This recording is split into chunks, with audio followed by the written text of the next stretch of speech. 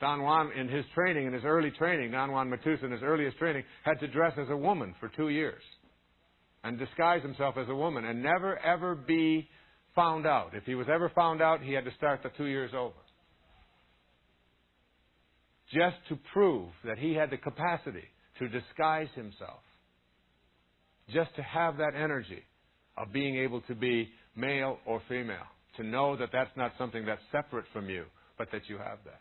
This ability to have someone come at you that you don't want to see you and to make yourself invisible to them through the use of your energy body. These are all things that we think, oh, come on, we can't do that. Where are you coming off with that stuff?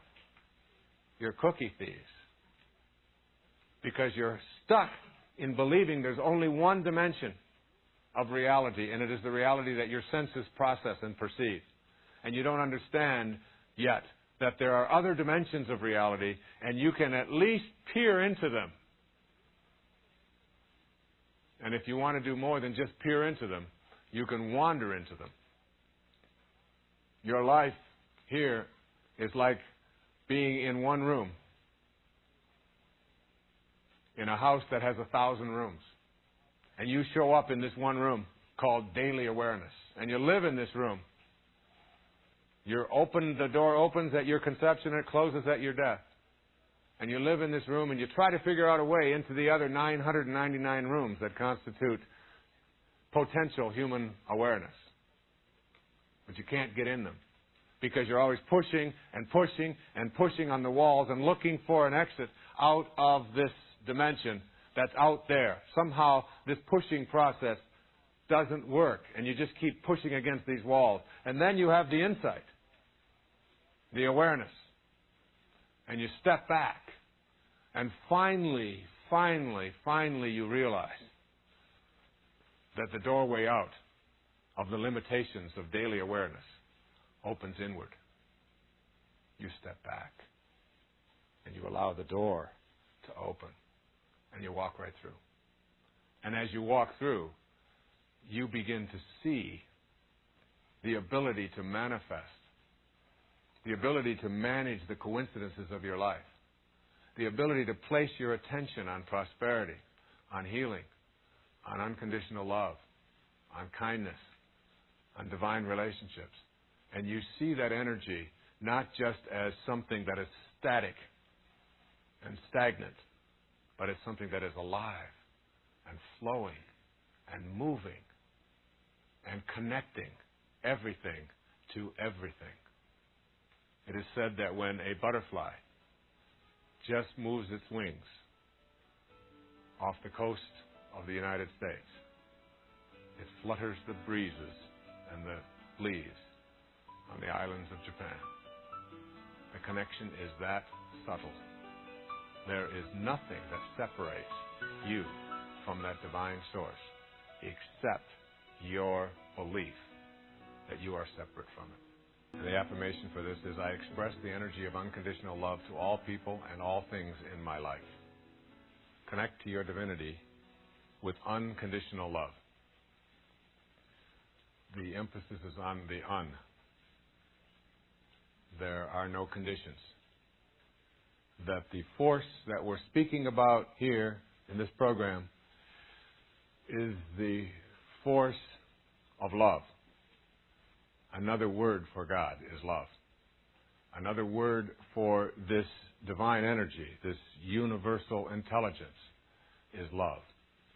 Love is the glue that holds everything together. It's the energy within every cell that allows it to stay in place.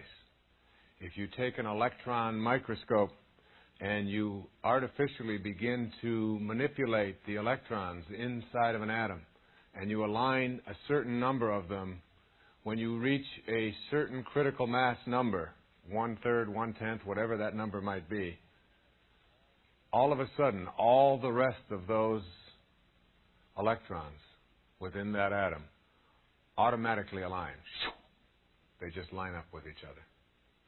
That force, when you reach a critical mass within an electron, within a subatomic particle, within a molecule, within an atom, within each and every one of us, is this force Pierre Teilhard de Chardin of Chardin said is the glue that holds everything together in the universe.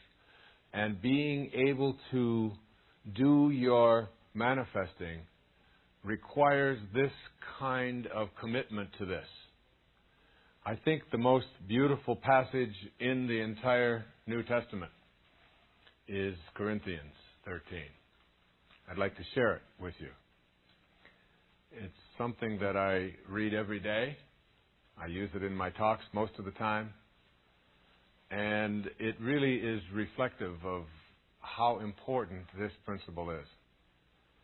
It says these words, "If I speak in the tongues of men and of angels, but have not love, I am only a resounding gong or a clanging cymbal. If I have the gift of prophecy and I can fathom all mysteries and all knowledge, and if I have a faith that can move mountains, but have not love, I am nothing. If I give all I possess to the poor and surrender my body to the flames, but have not love, I gain nothing. Love is patient. Love is kind. It does not envy. It does not boast. It is not proud. It is not rude. It is not self-seeking. It is not easily angered. It keeps no record of wrong. Love does not delight in evil, but rejoices with the truth. It always protects, always trusts, always hopes, always perseveres. Love never fails. But where there are prophecies, they will cease. Where there are tongues, they will be stilled. Where there is knowledge, it will pass away. For we know in part, and we prophesy in part. But when perfection comes, the imperfect disappears." When I was a child, I talked like a child. I thought like a child. I reasoned like a child. When I became a man, I put childish ways behind me. Now we see but a poor reflection as in a mirror. Then we shall see face to face. Now I know in part. Then I shall know fully, even as I am fully known. And now these three remain: faith, hope, and love. But the greatest of these is love. It seemed to me, as I was writing Manifest Your Destiny and as I was preparing myself for this program, that it would be impossible to not include the necessity of experiencing unconditional love, even if you just did it for a day, in order to be able to understand its relationship to manifesting.